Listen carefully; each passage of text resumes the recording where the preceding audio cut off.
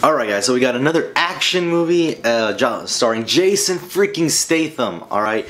Quite honestly, I do like Jason Statham. He is a pretty badass action-oriented actor, and all his fight scenes are pretty damn awesome. But before we get into the review, guys, I want to talk about something really quick. There is going to be 3 reviews coming out this week.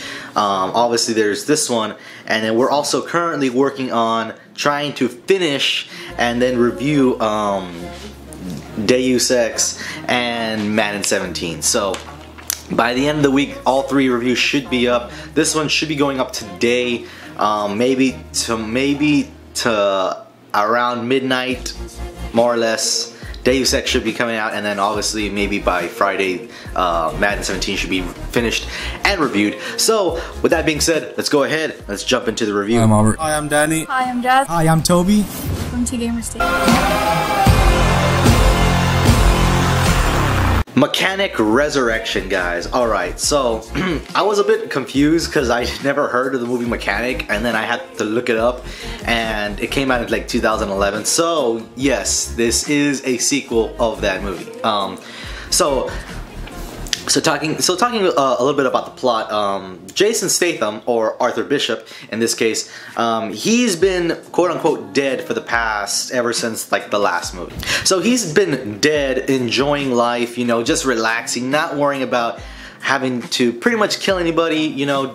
He's left the life pretty much, but as sequels go, he gets sucked right back in, and it mostly has to do with Jessica Alba, because this is one of the biggest complaints that I have to give a movie, where it's the relationship between Jason Statham's character and Jessica Alba's character is completely forced on you, and it's completely rushed through the movie. You know, I want to say maybe 10 minutes you actually see them together for like it's so little and it's so minor, and it's really just, it's unorganic. It doesn't feel natural. It just doesn't work for me.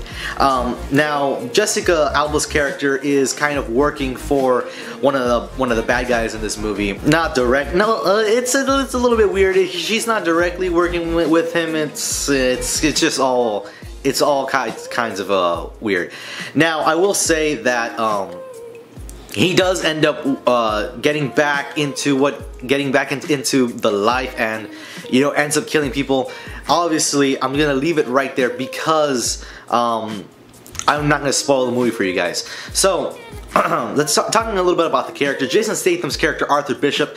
Obviously, I think Jason Statham is one of the best actors in this movie. Obviously, I think his fight scenes were amazing, and just overall, he was the best actor in this entire movie. Jessica Alba's character, I gotta say, she was okay, quite honestly.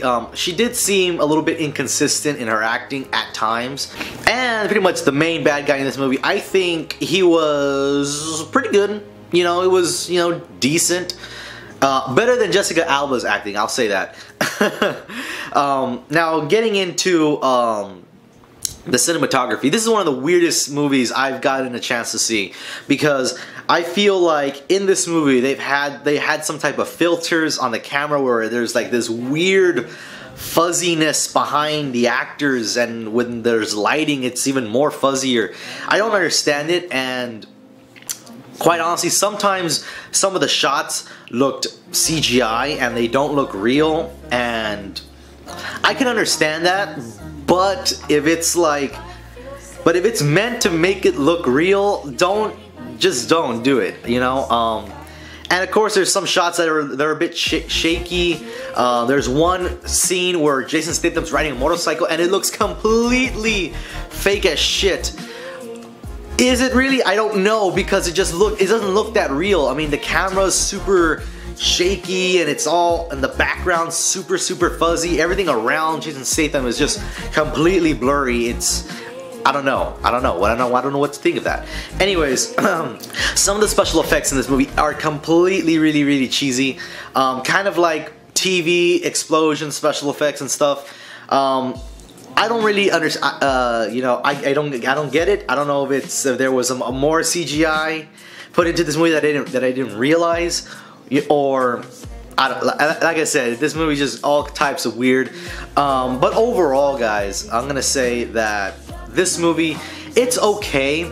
It's pretty good. Action-wise, it's awesome. Like, there are so many fight scenes in this movie, and they're all pretty damn awesome. There's a lot of shooting going on, people dying everywhere, in the most elaborate ways possible, quite honestly. Now, I will say that this movie, it's like I said, it's alright. There's not a whole lot going on in it. Obviously, the main star is Jason Statham. The second, obviously, being the bad guy, and then Jessica Biel, and then Tommy Lee Jones comes in at the end, and I think Tommy Lee Jones kind of picks the movie up just a little bit. Now, wrapping this whole movie up, guys, I'm gonna say that this movie, it's alright. It has, you know, it's got pretty good to, you know, decent acting. The cinematography is a little bit whack. The special effects aren't that good, and the plot is, you know, it's alright, you know. So with that being said, I'm gonna have to rate this movie a 6 out of 10. It's above average. It's okay.